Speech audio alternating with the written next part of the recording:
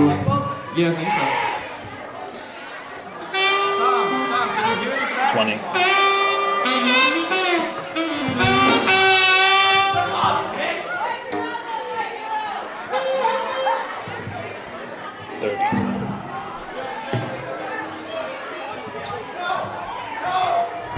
Okay, guys.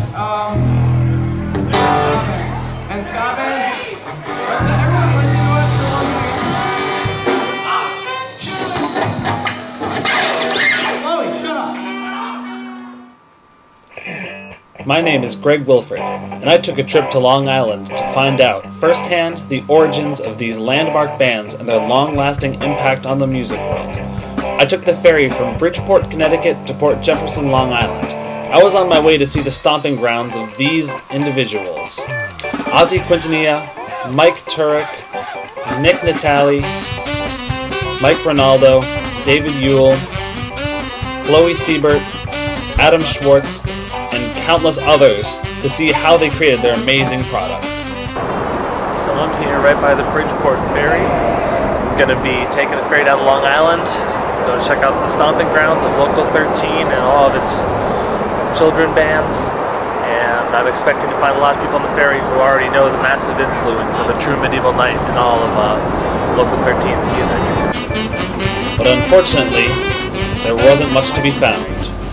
Well, unfortunately, there's not many people to ask about the Long Island music scene from 2003 to 2007, so we'll have to wait till we get on land at the Huntington Station to see who we can find. A friend of mine picked me up in Port Jefferson, and Mike Bonsamino, who knew the David Yule Experience from long ago, took me to Huntington Station. The band started a lot of its songwriting and its rehearsing right here on Cupid Court in Huntington Station, New York, at the Yule's residence at number 5 Cupid Court. We started freshman year of high school. Well, I had an idea of starting a band, and I asked Nick to play guitar, and I asked David to play bass. That's all I had. That's all we had. That's all we knew. Come with me, come into the past. This is where Local 13 used to rehearse. Come on down.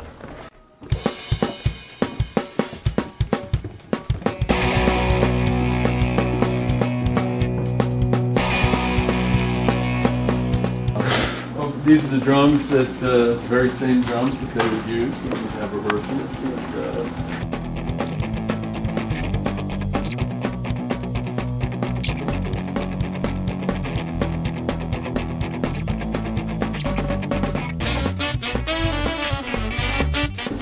This is where it all happened. They do a lot of their songwriting here, so they have the computer here and do some recording. And Ozzy would learn a few chords on the keyboard, like 2, 3, 4 over here. Yeah, they practice here all the time. And then I think almost every Friday night we had pizza. And then everyone would pile into the minivan and go to the church and play music for all their friends, and it was just a good old time. I took a drive over to the Congregational Church of Huntington to meet Pastor Mark Bigelow and ask him about what these shows were like that David Yule and Local 13 would set up to play in the auditorium. Well, it was a time in our church we had Band Fest, and at first we started doing it as a fundraiser for our youth group, and it would help to fund like a mission trip we did, and local bands would come and they would play for free. We would charge the door, and the church would make money, and they're real popular. And David Yule was the organizer and our producer really of the shows, and then Local 13 would play and other groups. So we had a stage, we have a portable stage experience here, and now the lights are still up there occasionally. We haven't done a band fest in 3 or 4 years. Once we lost David and that group, we lost our energy for it, and still had to find somebody to start it up again. But we used to get probably the most, 60, 80 kids normally, but sometimes 100, 120 kids would all be packed in here. And, we really like Local 13 and the bands like the ska kind of bands, because a couple times we had somebody else produce the show. They brought in like these hardcore rock bands, and these kids were slam dancing, as they called it here, and we were really afraid they were going to go through the windows. So we said, none of that. So everybody listen up. For serious, don't start fights, especially not here. Or we'll kill you. Stop fights. Or we'll kill you. We're stopping. We're all about you, and we don't want anyone fighting. If there's a fight, this show could get canceled. Forever. We might not be able to have a show if anyone fights again. So we like the ska and the other guys do things like that. So those were fun times. I was always here as a chaperone and, you know, bouncer at the door basically, and it was always a great group and we had a great time with it. We had that big giant bass amp that sounded, the upstairs would shake. It would shake all the way 2 flights up, you know, How often do they rehearse here? at least once a week, every Friday night at least, and sometimes more than that. And then even if they weren't rehearsing, they'd sit around and write songs. And actually, we had some trouble with our drummer, Mike Rinaldo, who kept getting in trouble and getting grounded. And he almost didn't play our first few shows until I wrote a letter to his parents, and I drew a little picture that says, "We need Mike Rinaldo," and I put it in his mailbox. And after that, he was good to go. He was ready to play some shows. Like most starting bands, they began playing a lot of covers at live shows, including Santeria by Sublime.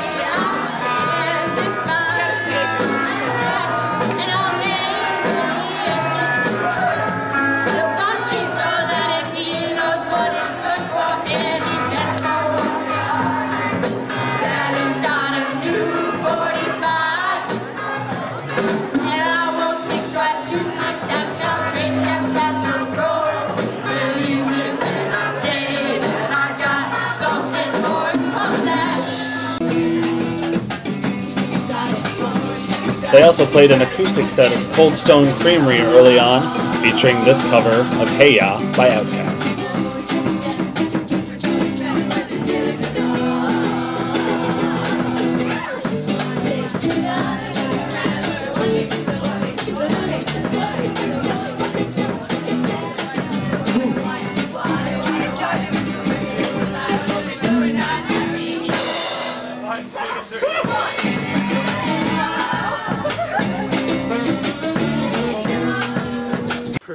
Could you film us rolling down the hill over there? Okay. Make it punk rock. Make it the most punk rock ever.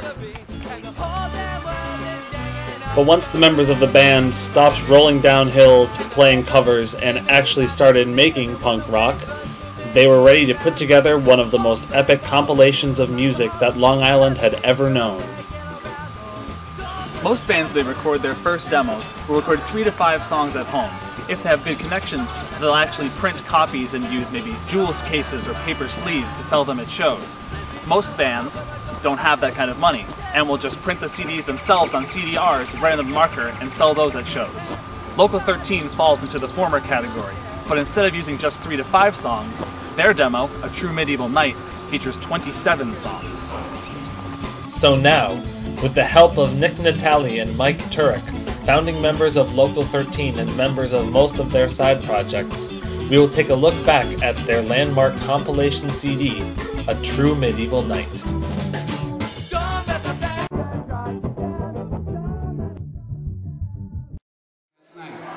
Local 13, let's hear it for them. Big hand.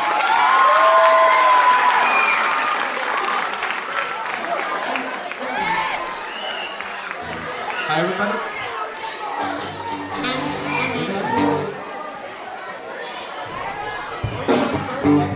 Yeah, I think so. The first track on A True Medieval Night is extremely important. It's a recording of us at a live show tuning, and if that was not there, the rest of the album would just not be in tune.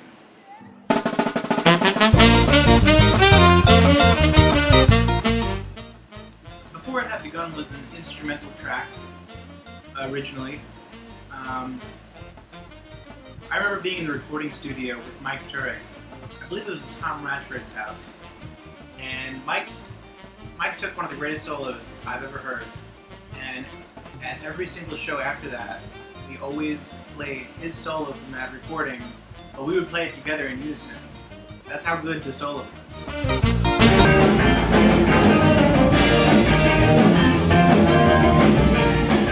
And me and Nick played a lot in band class. to the point where people are like, you guys got to stop playing that song. It's getting really annoying. But I think Nick eventually had the whole marching band playing it after we were, you know, hitting the big time in Walt Whitman High School. And I recorded a solo that I think is my best solo ever, and a lot of people do. A lot of people are like, you performed that solo off the top of your brain? Because I'm not very good at soloing.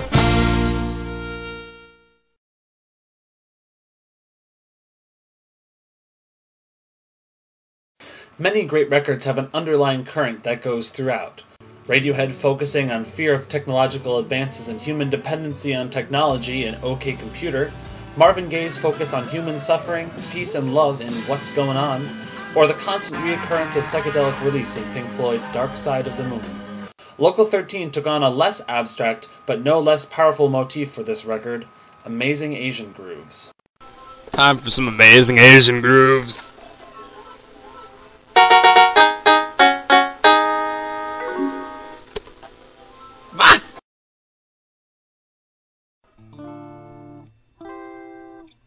The band started off where most bands only end up after years of conformity, recording, and performance experience: sound experimentation.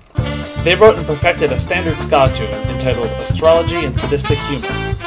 But once they got to the studio, they decided to take astrology a step further and manipulate it with speeding up and slowing down the song. Astrology and Sadistic Humor is a really, really important track for the CD. We recorded it in a studio. It sounded terrific, but we were so forward-thinking that we realized we needed to speed up the tempo and slow down the tempo constantly throughout the whole thing. The original unedited version still exists in several compilations released by the band, but they chose to release the altered version on A True Medieval Night.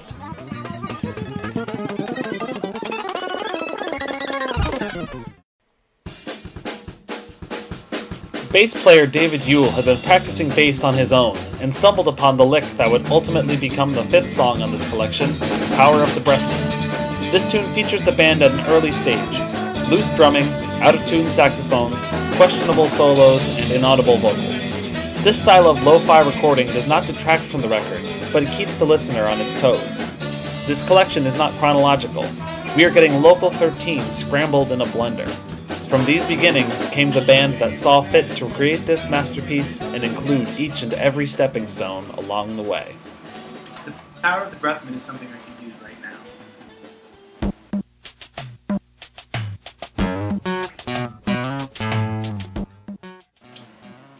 So Fandango was a project that I designed specifically so that Local 13 could kind of delve more into the avant-garde realm. And we were trying to head in this direction for quite some time. And both tracks that you hear in the demo exhibit the most expansive Local 13 ever really got.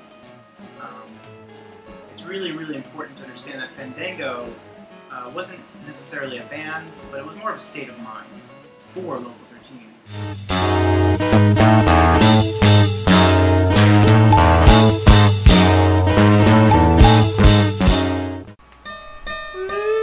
The Crane School of Music at SUNY Potsdam in New York hosts a summer music program for high schoolers called CYM, or Crane Youth Music.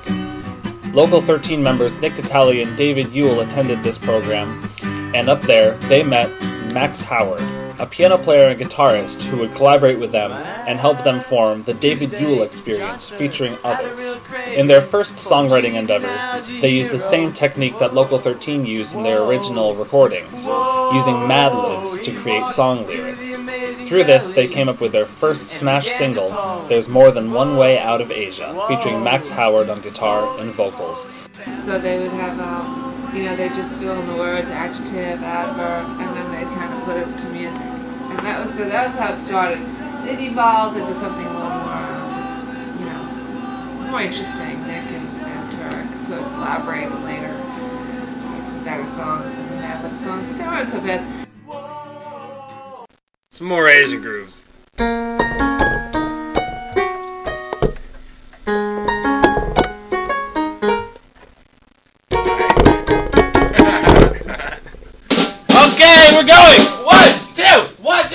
reason the song's called Order 223 is because Nick went to Taco Bell. His order number was 223, Order 223. It got stolen. The order came out, some guy just ran out the door, from what I understand. Nick never got to eat his delicious Taco Bell. Yeah, that's why he called that song Order 223. And to this day, whenever we go to Taco Bell, we look out our receipts to see if we got Order 223. And whenever we do, we feel honored.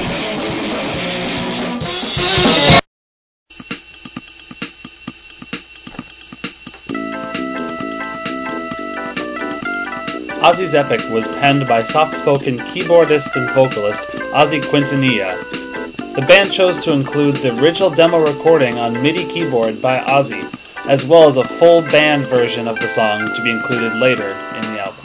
The song structure of Ozzy's Epic remains the same from the original demo recording through the full band instrumentation, including a hardcore breakdown, even included in the MIDI demo. Ozzy's Epic was a really, really crucial song. It was really important. In fact, it was so important we had to revisit it on the album. And you hear a reprise at the end of it.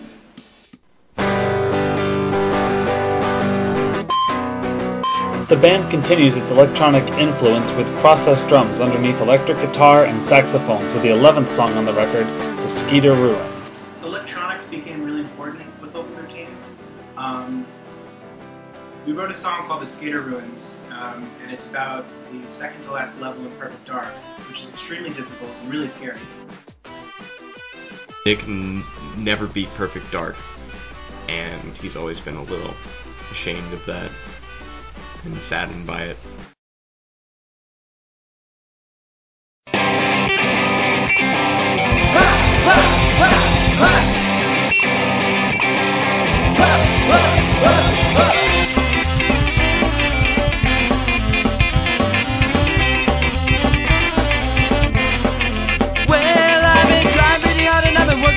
That I was thinking back upon the time when people said they hate me, that everything was fun as hell, I never would have made it anyway.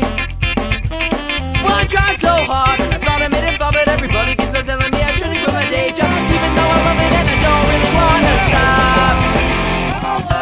Easy how the story goes, it's more or less the same. It's never what it should be, but we do it anyway. Now it's out. Funny thing about light bulbs though is the first at least 3 shows we played, we were playing Light Bulbs. It was a new song. Oh, it was just called New Song, and I didn't have any lyrics. I just made that up. No one noticed, and it's kind of sad that no one notices because I mean someone's like listening to what you're saying, but I wasn't saying anything, so that's fine. The ending, the whole ending section where everything cuts out except for everyone singing the chorus, and that was David's idea, and that part's pretty cool. I always liked it, and it made the song long and good. Once again, it's never what it should be, but we do it anyway.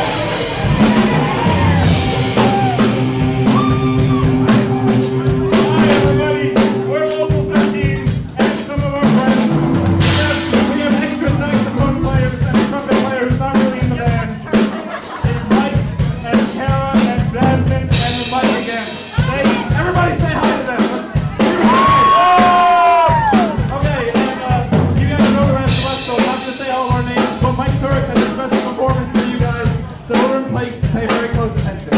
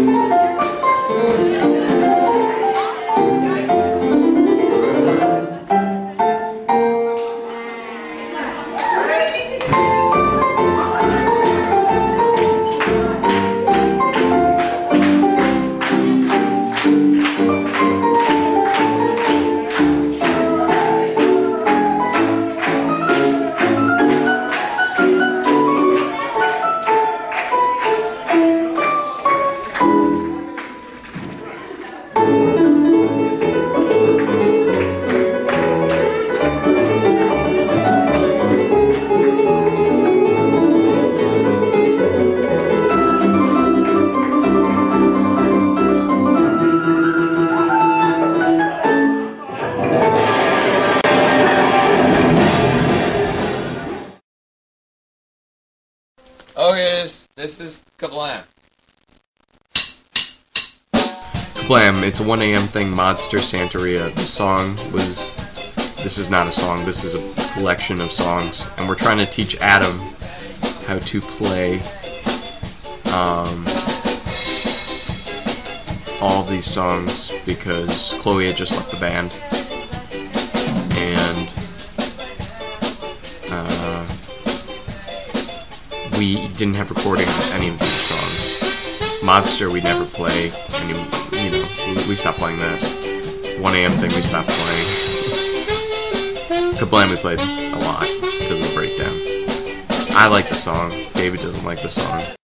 Every single second meant some more to me. It took a little time to get some therapy. Yeah, if only as a problem that you could say you're too late.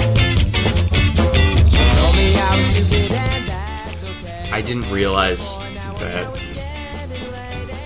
the horn part for Kablam sounded like the Kablam theme song until I showed it to everyone, and they were all like, seriously? That's Kablam. And then they started calling the song Kablam. It hurt me deep inside, but it was okay.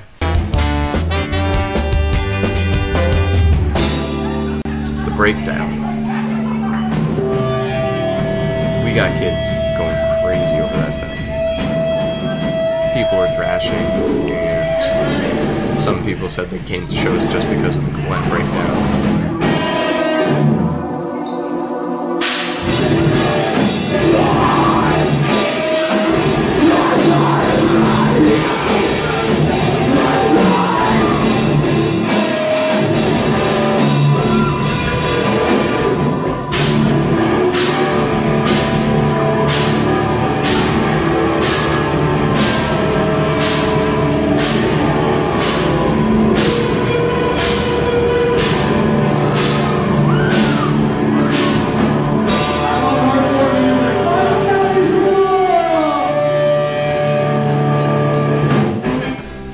Sean Lucas punched one of the teachers, Mr.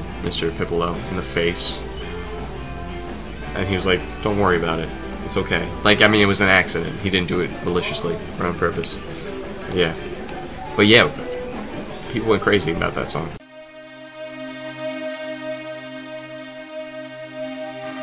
The fact that Local 13 chose to include Fandango recordings on their record shows a clear unity in the band. There were no strong feelings against musical exploration in different styles, genres, or groups. This constant exploration and experimentation of sound within the band is what makes this collection so fascinating. Me and Ozzy were going to be in Fandango for a minute, and we rehearsed once. But the rehearsal was just a ploy to get me and Ozzy together and away from the rest of the crew who were hanging at David's house because they were throwing a surprise party for me and Ozzy, mostly Ozzy. Fandango is about a journey through time and space.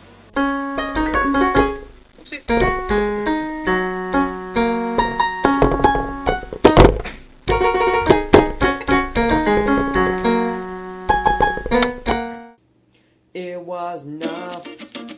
We were not dying to be living there. Who Cares was, I wrote that. It was probably one of the first songs that was mostly me. Well, no, not really mostly me. But the idea was mine, and it was one that I really liked, and it really kind of got us going again. Alright, so what you hear on True Medieval Night, the acoustic version of Who Cares, is something I recorded in a day after playing around with the song idea for probably a few weeks. And sent it to David. He liked it a lot, and we worked from there. And so I gave it to Nick too, and Nick wrote this amazing, heavy horn part, and it was gorgeous. And we started opening shows with Who Cares, and I remember feeling like a real band again after we started playing that song.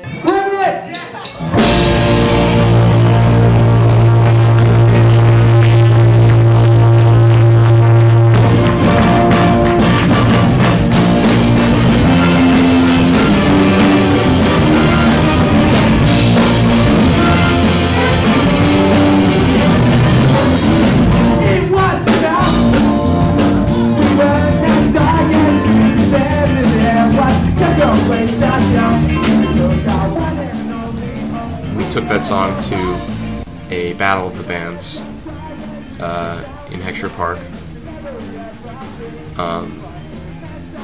and we won with that, and we got the opportunity to record a video and Who Cares, which we did.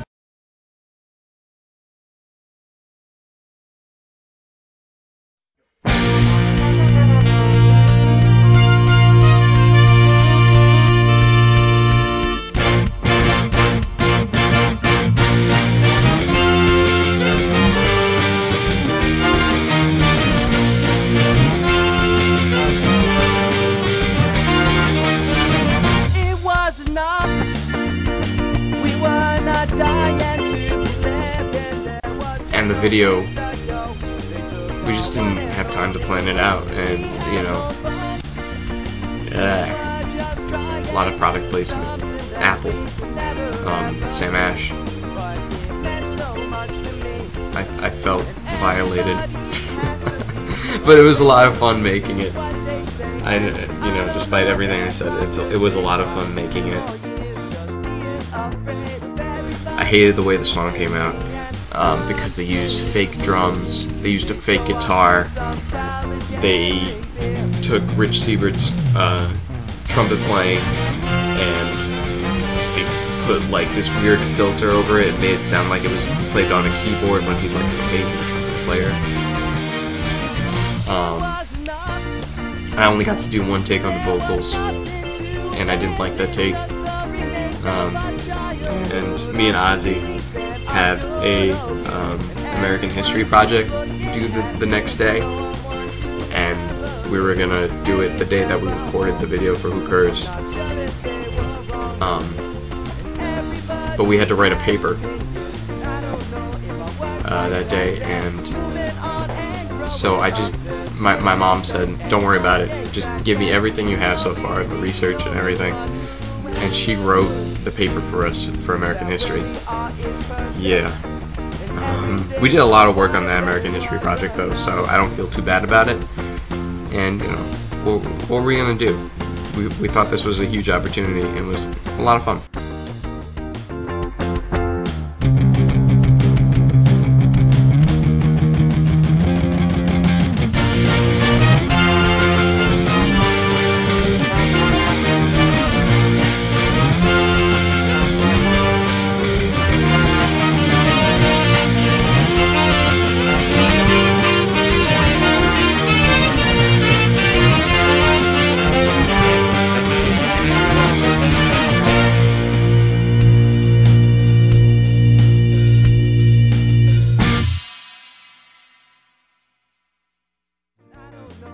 From everybody. What'd you think of that? I think it was great. What'd you think? It was fantastic. Let's go around in circles. Magic.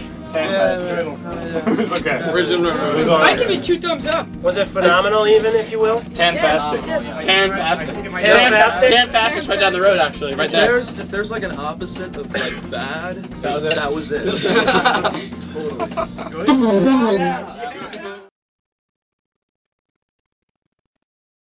This song's for all the crazy ends out there. Me, Ozzy, and Ronaldo were at my house, and it was Chloe's birthday, so we were recording her a song for her birthday, and we recorded a song by Fly-By-Wire, another band that we played shows with a lot. So when we were getting the microphone working, we were just like, we just picked up the mic and started making screamo noises at it, and we thought it was really funny, and that's why it's on True Beautiful Night.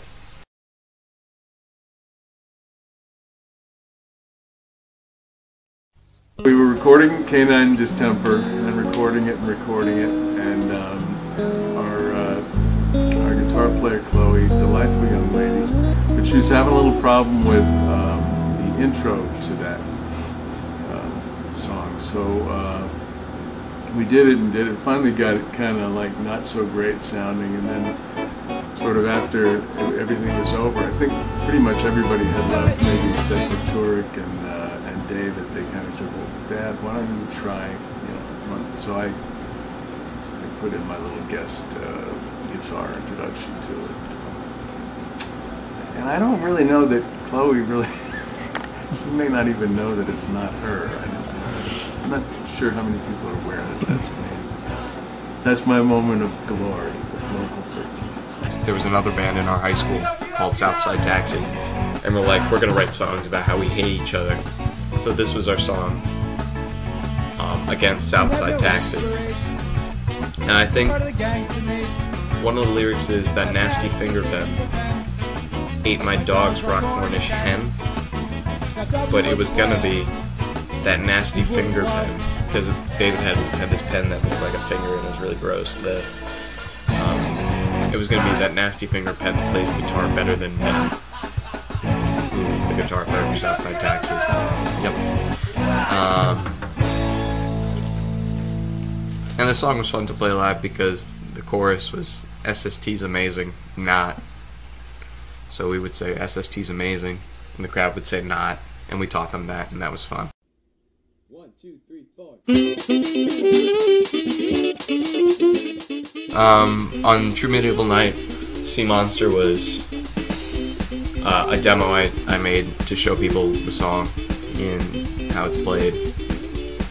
It's not really a great song, but whatever. I was pushing for it. Sorry about that. Let's see. I play everything on the Sea Monster on True Medieval Night. I'm playing guitar. I play saxophone. I play the weird keyboard part that doesn't really belong there. And then the drums are just synthesized. And it's called Sea Monster because it's in the key of C, I believe. I hope it is. And me and Nick and Ozzy were obsessed with this. Well, actually, probably all of us were obsessed with this delicious drink called Sea Monster, which was this fruity juice blend that we used to get in the village. And it was delicious. And then instead of it being Sea Monster, like, you know, a sea monster, like SEA, or just the letter C like it is on the drink, we changed it to C, just to, SEE, to confuse everything.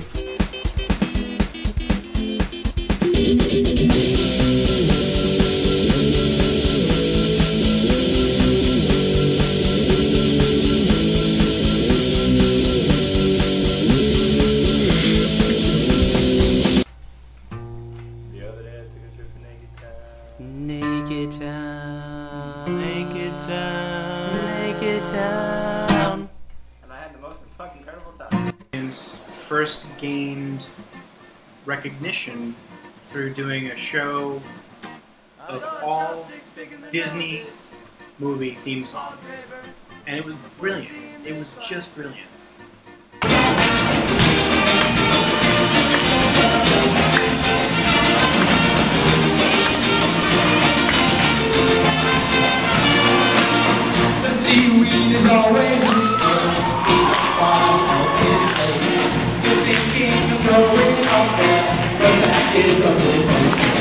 CYM back in 2006, the Crane Youth Music, was just a basic summer camp where a bunch of young musicians were. I lived across the hall from Dave Yule, who liked to put lots of trees and sort of clothes on those trees in his room. It was pretty fun. The performance of the David Yule Experience, I believe, featured Max Howard, Dave Yule, obviously, Alex Slomka, Nick Papadopoulos, and some assorted other horn players. Now, that was a Disney medley to remember. Let me try to remember it here. So, I think what basically it could sum it up with was when Dave started to sing, and he started to sing his love ballad From a Whole New World by Aladdin. There was a lot of emotion there. A lot of girls started to stand up. I think his real moment of fame came from that moment in the David Yule Experience.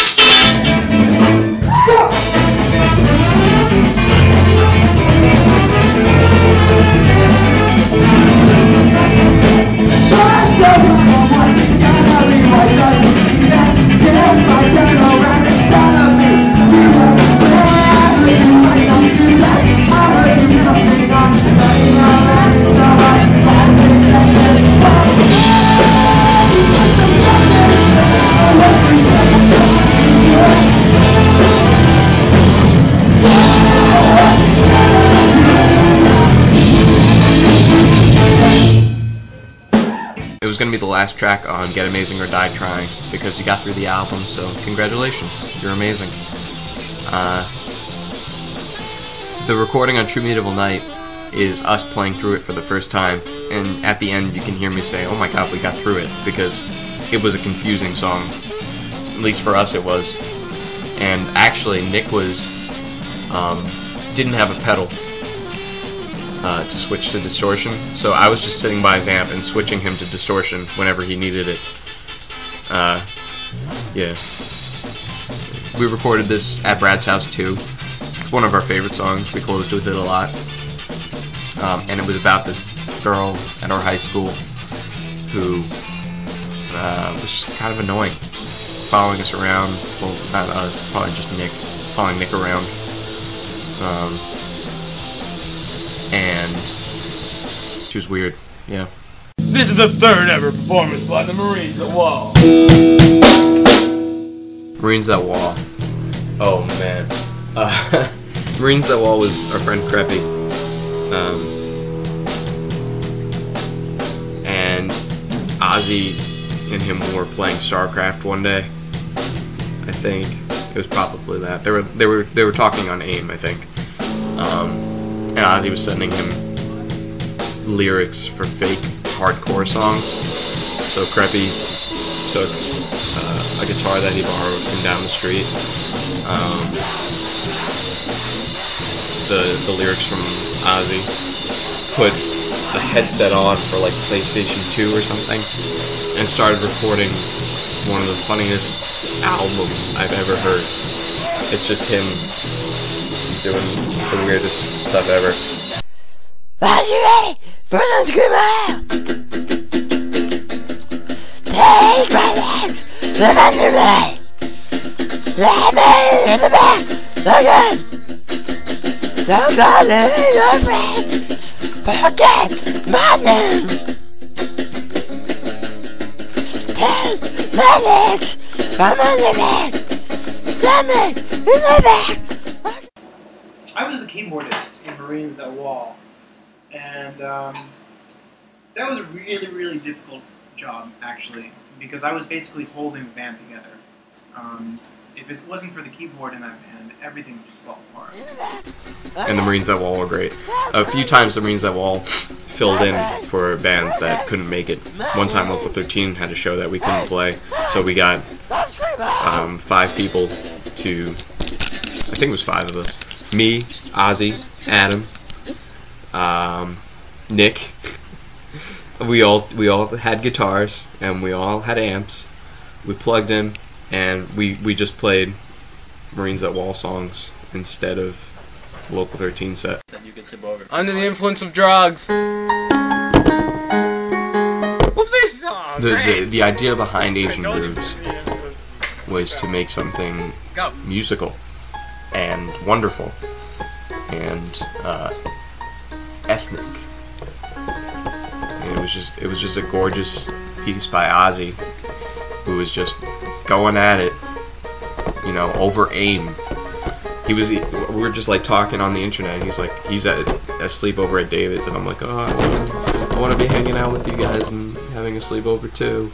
And Ozzy's like, shut up, check this out. Grabs the keyboard, starts going at it with those Asian grooves. I love those songs. Da da da da da da do do do. It's beautiful. Alright, this is Ozzy's Epic. Wait, I see it yet. The band decided to revisit Ozzy's Epic one last time on the record, although this recording features the full band. Nick has put down the saxophone and plays lead guitar throughout. This recording follows the same form as Ozzy's lo-fi demo, including a heavy hardcore breakdown, complete with Creppy screaming, "Are you ready for the Screamo?" After the breakdown, the band kicks into an impromptu instrumental verse of Kablam, which fades out, or so it would seem. David then calls for the band to launch into a cover of Sugar by System of a Down. Generally, at the end of the session, by playing System of a Down, Sugar. And we got a lot of criticism on the album, and I was playing guitar. And a lot of people said they say I was playing wrong notes, but in reality, they were just listening to the David nails the bass line, and Nick eventually figures out the guitar line by the time the chorus comes back.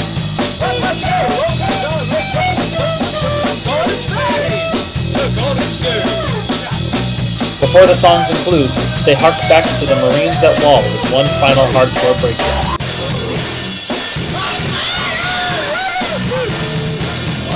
The recording cuts out at exactly 4 minutes and 23 seconds, and not a moment too soon, despite further requests from David. Alright, Nick, focus. Focus. You know about the song Ode to Peter, right? Yeah. You hear the history of the Ode Yes. to Peter song? That's important that you stole my taco song, yeah. It's a great one. Yeah, that happened to David. That was like an incident that happened to David. Ode to Peter starts out with me praising our friend Peter Warner and how we love him and how wonderful he is.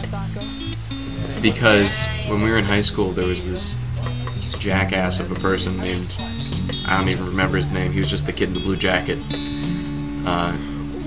He shaved his head and he thought he was like a skin or something, and he was on the football team and he wore a blue jacket all the time, and he was this huge asshole of a person that none of us liked, and very few people liked. One day at lunch, David was having tacos.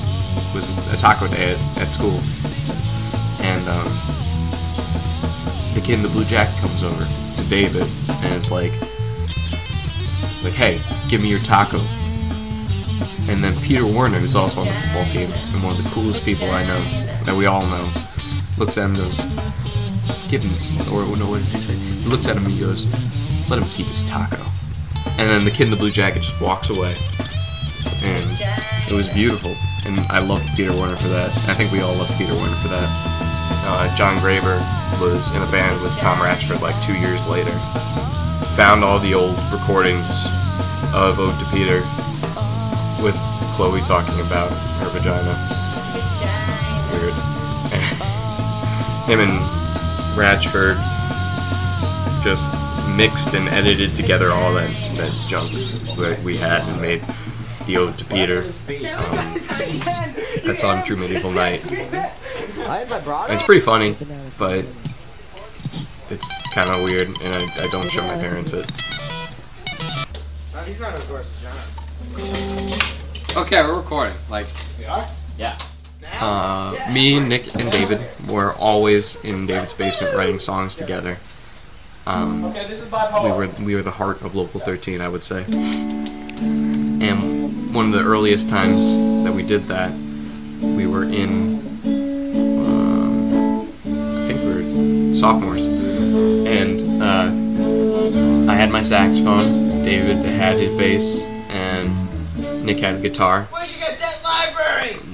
We started writing a song where the idea was that it would be really happy and really light, and then it would get really crazy. And we're like, yeah, it should be called Bipolar because of all of this.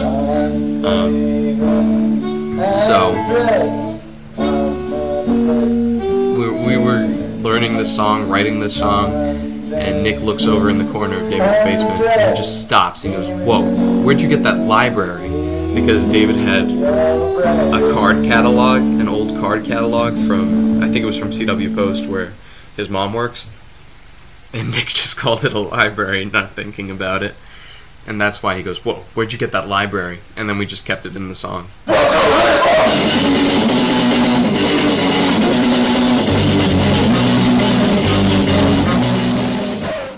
This is Elf Night by Man's Pajamas. Man's Pajamas was way before Local 13. It was Ozzy and David playing old school punk rock in David's basement. And the cool part about it was that neither of them were on the same instrument for every song. I mean, you know, there's always drums and bass, but they would switch all the time. And they wrote some of the funniest songs I've ever heard. Snoop Saved the Queen, which was a beautiful song about... I have no idea what Snoop Saved the Queen was about. And Elf Nog, which is on True Medieval Night. What else was there? There's the version of David playing In the Jungle, the Mighty Jungle, and it's just him on drums playing a backbeat and going, in the jungle, the mighty jungle, lion sleeps at night. And that's one of the funniest things I've ever heard. I Want a Cheap Feel is probably my favorite song by Man's Pajamas. Wait, okay. And it's about reaching over someone like this, grabbing some boob. And it came from Ozzy and David watching Degrassi Junior High, and there was a guy who was a gay student at Degrassi Junior High who was very serious, who was having a sleepover with another boy who was straight, and found out that the person he's having a sleepover with is gay, and he's freaking out the whole time. And then the guy does something, I forget, I don't know what happens exactly. Like, I guess he reaches over, touches his leg or something, he goes, "You just wanted a cheap feel." And that's where they got I Want a Cheap Feel from. It's a great song. Man's Pajamas almost played a few shows. Nick was going to be the guitarist for Man's Pajamas, and they actually they actually did a show at Nick's house for Nick's birthday.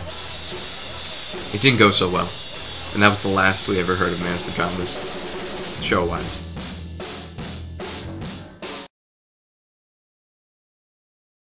And so the record concludes in noisy chaos, just as it began.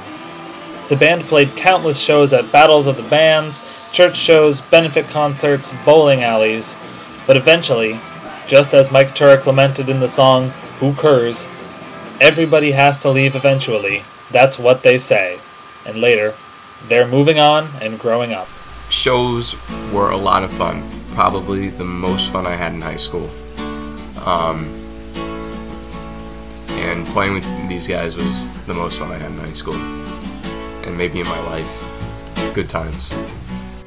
The band members have continued on to form many different musical projects, including the short-lived Imperial Walkers, featuring David, Nick, and Mike Turek, as well as their friend Ron Stockwell on drums. They performed even more up-tempo punk rock tunes and some even slower reggae tunes. That project recorded one 6-song demo and played a handful of shows around Long Island and in Potsdam, New York. Friends of Local 13 also convened and played some jazz and ska covers at the Yule's house on at least one occasion. Right now.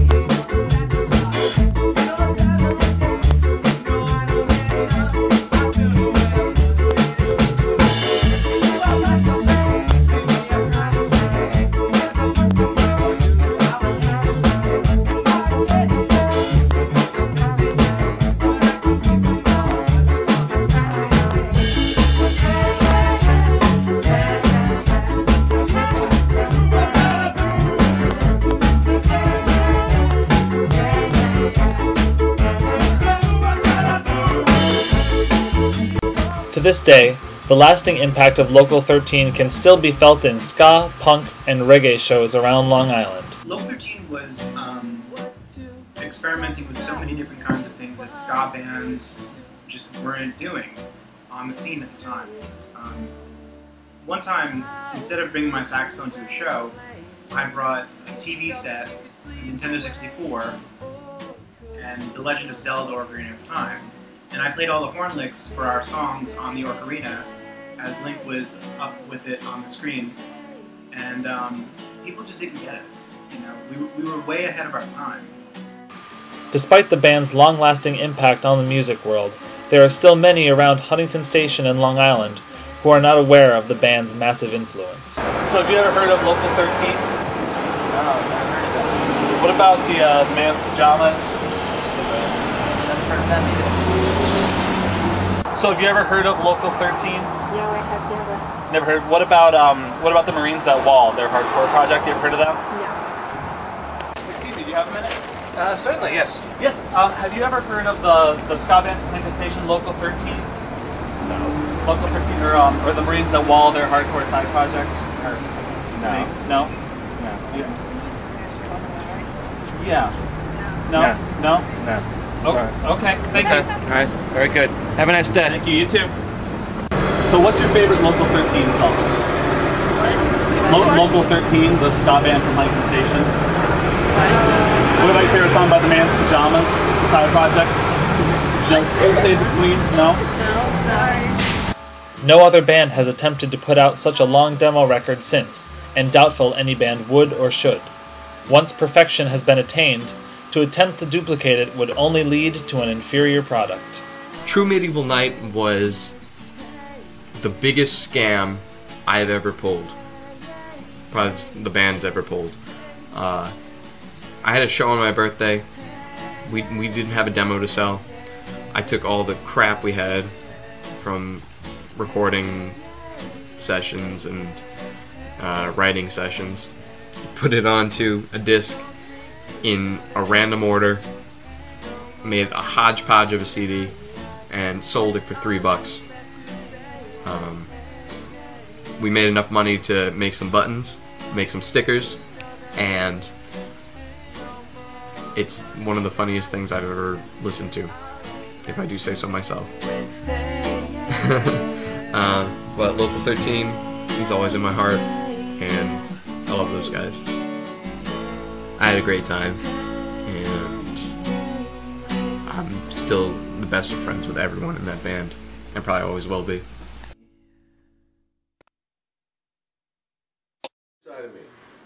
What are the first words? David, you need to get in the picture a little. Not so if. Yes, I'd like to. Yes, I'd like to. Okay, here we go. Little closer, Dave. Ready, go. Yes, I'd like to visit the moon on a rocket ship high in the air. Yes, I'd like to visit the moon, but I don't think I'd like to live there.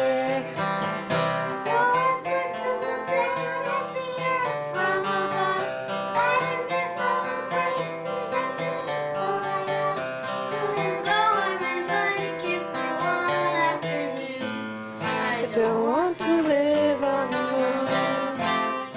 I'd like to travel under the sea, and I'd meet all the fish everywhere. Yes, I'd travel under the sea, but I don't think I'd like to live there. I was different than their flying eyes, but they never said you and your friends were all fish.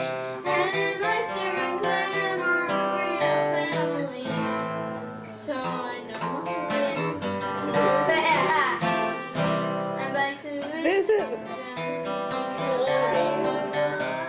Okay, let's go from there. I'd like to visit the jungle. No, here. No. You're playing wrong. It goes, I'd like to visit the jungle, hear the lions roar, go back in time and meet a dinosaur. No. No, you're playing If I Had My Wish. No, that's not how it goes. Should I stop?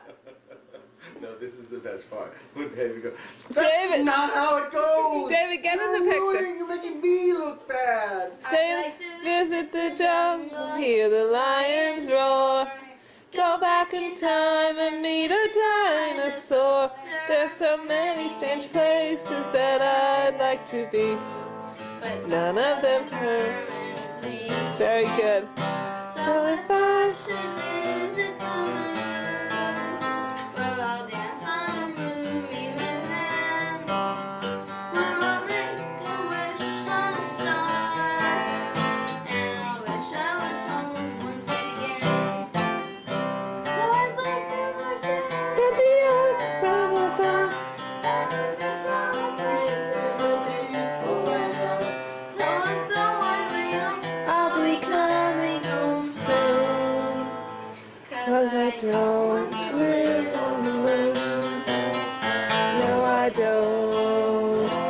want to live on the moon. Bravo!